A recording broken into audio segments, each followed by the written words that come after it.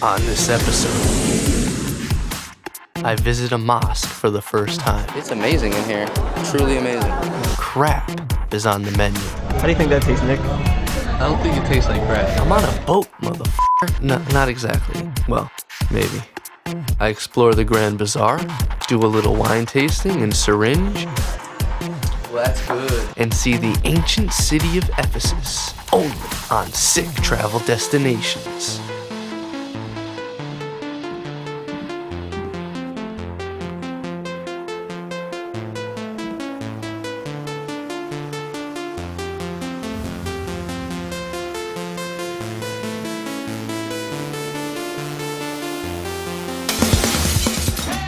I'm Nick Silvestri. I'm a filmmaker and a thrill seeker, and I'm spanning the globe in search of all the sickest travel destinations on the planet. There's the Nile right here. My goal But right now, I'm in awe. is to connect with all the people and the cultures of the world, and that means meeting the locals, sampling their foods, and seeing the sights that they see every day. But that also means experiencing some of the things that the average person wouldn't, like insane stunts, strange foods, Eyeballs, brain, it's all good. and unthinkable sights and moments that you only get when you travel the One world. of the very few times I'm awestruck when I go traveling. One man, What do you think about that? one planet, This is the epitome of that. one camera. The Hagia Sophia was made in the 800s. This mihrab was made in the 19th century. This is Sick Travel Destinations. Ah, Turkey. Before even going, I had several people ask if that was even a real place. Then there were the supposed history buffs telling me that Istanbul was Constantinople, but couldn't tell me much about it after that.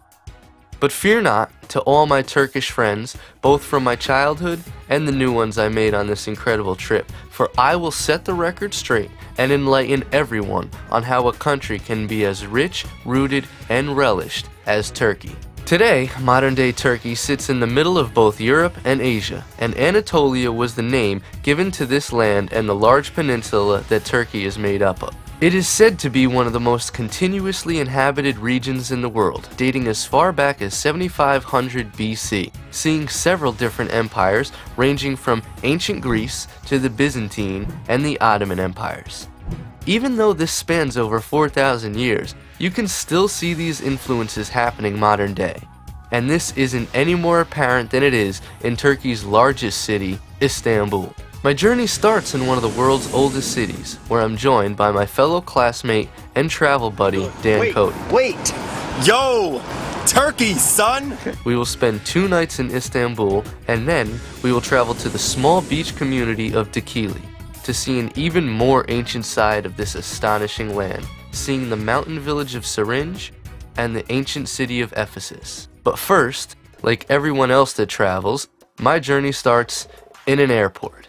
And this one looks more like a mall to me.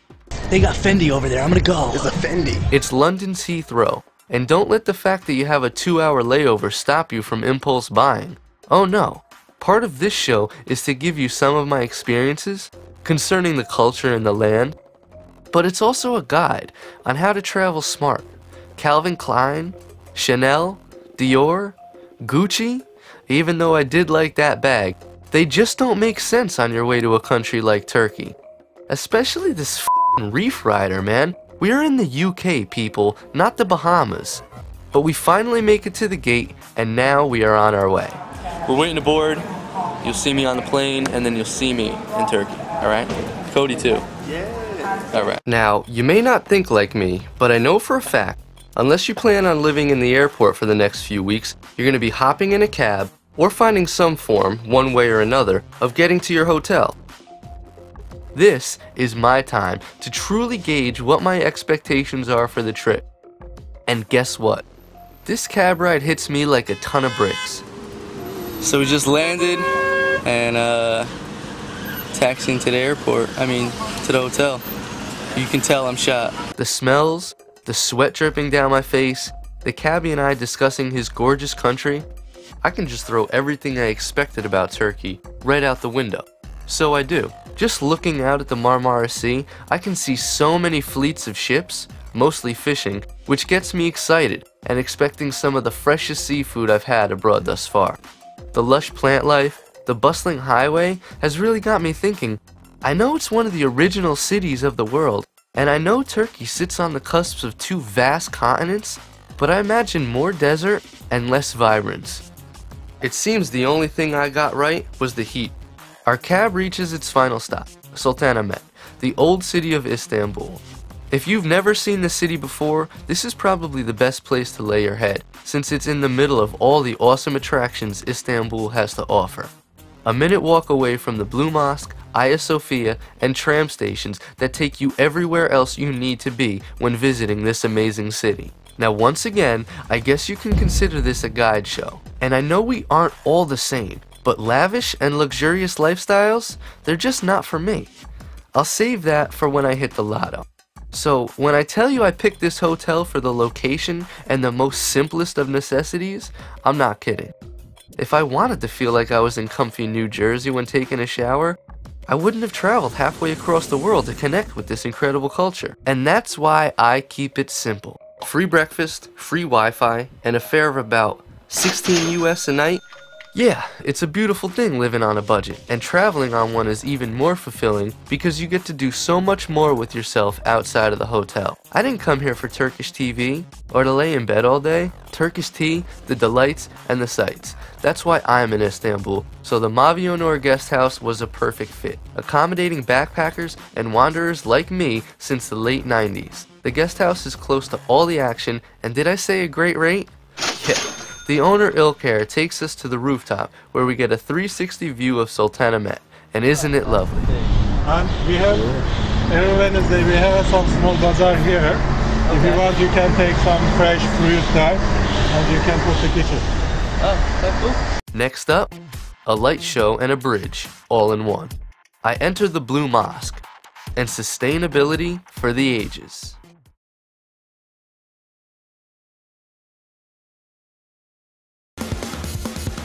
We're in Turkey, Istanbul to be exact. Now we planned our first night to be rather lax, and I know what you're thinking. Come on, Nick, this is sick travel destinations. What's so sick about chilling out your first night? The producer sort of agreed with you, but I went against their wishes anyway, and I feel like my plan played out perfectly, as you're going to see over the course of the show. Sometimes the best thing to do on your first night is to explore, and that's exactly what we did. We began to walk, thinking we knew where we were going. We had no clue. But somehow, it seemed like we knew all along. Or maybe, like two moths flying about, we were attracted to the bright and beautiful effervescent LED lights and stopped walking. Right here, where we got a light show from a unique source. A bridge. The Bosphorus Bridge. Connecting Europe and Asia and giving so many people in the city a simple but amazing form of entertainment at night. Now, thanks to video magic and a special thing we call time lapse, I'm going to show this 20-minute process in less than one. Now, we were left to do, the only thing left to do, once you've discovered that you're on the complete opposite side of the city as your hotel, hail a cab. Luckily, in Istanbul, it's rather simple. Cabbies are always looking for customers, and ours was even looking to do some knowledge with us as well, about this stunning scene also known as Istanbul After Hours. Absolutely amazing. With day one in the books, things were only looking up from here, literally. And upon tilting my head back a little bit more, I can see the Blue Mosque, also known as the Sultan Ahmed Mosque, and named after the great Sultan of the Ottoman Empire, Ahmed I. This mosque is still used today as one of Istanbul's 9 major mosques, but more popularly as a tourist attraction. Completed in 1616, the mosque covers almost 650,000 cubic feet of space, including a beautiful courtyard and an immense praying area. Upon entering, I am in for a treat. So we're in the Blue Mosque, and they made us take our shoes off, which is custom. It's kind of an insult if you don't. And it's amazing in here. More commonly known as the Blue Mosque for the blue tiles on its walls and domes, the interior is nothing less than stunning, with an amazing array of Islamic architecture and artwork. When we went to Spain, we We saw a lot of the Moorish architecture and artwork that has some Islamic roots, and this Completely Moorish. is like, this is the epitome of that. Right now, I'm in awe. The intricacy of all the artwork on the ceilings is amazing. This is insane. Truly insane. Awesome lighting provided mainly by the sun and this incredible chandelier. This is crazy right here. Massive columns traveling up 130 feet just put you in perspective as to how little you really are. Another thing I gotta say is prayer time in here must be crazy, because look how big the platform is for prayer. Like, this where we are is where just the tourists and the viewers can see, but beyond this little barricade is where all the prayer goes on, and it's a big section of rug. So hold on, here's where we're allowed.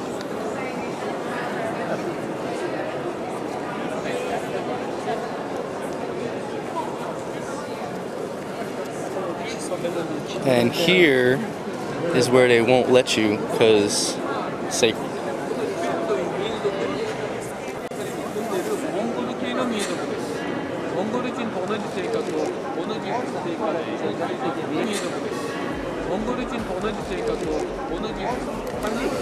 Alright, so I'm gonna wrap it up here, take some pictures, and then probably see us at the Hagia Sophia. Peace.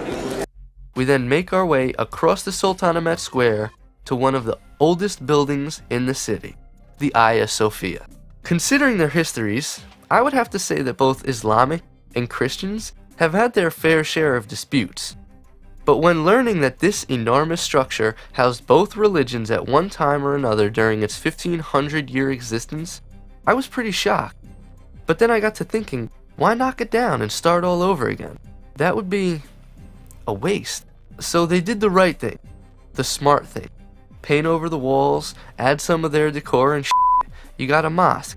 Since its dedication in 360 AD and its completion in 537 AD, it was a cathedral of Constantinople, the capital of the Byzantine Empire. I got this notion upon entering the building. It's kind of Byzantine. I was gonna say that, yeah. It looks like Hagia Sophia is actually Byzantine, from what it looks like. I see some pictures of Christ and all that. So, for a short period of time between 1204 and 1261, it was converted to a Roman Catholic cathedral due to those nasty crusades, and then continued as a Byzantine landmark until 1453, when Sultan Mehmed II, aka Mehmed the Conqueror, ruler of the Muslim Ottoman Empire, invaded and ordered the cathedral to be converted into a mosque. Lots and lots of gold leaf. That's it's Byzantine all the way, so this is insane. Check this out. You tell me, sense of respect or a slap in the face to take an iconic religious structure, one of an empire that you just conquered and converted? I'd rather that than knock it down. That's the crazy thing about all this, is like, it started out Byzantine and it became Muslim, and it just shows you how the recycling of space is always happens, always. And same is true in the oldest city in the world, so. Now, a museum, this awesome structure showcases the best of both worlds and all the history these bricks hold, which is some 2,000 years worth. This structure is so massive. They must be refurbishing the top dome right there, because it seems like a lot of the gold leaf has been cleaned. It looks real bright and vibrant. this looks bigger than the blue mosque. Yeah, maybe not way nicer than the blue mosque, but it's a lot older. Pretty damn sick, if you ask me. Coming up, more sick history, a sweating hole, and a cruise on the mighty Bosphorus.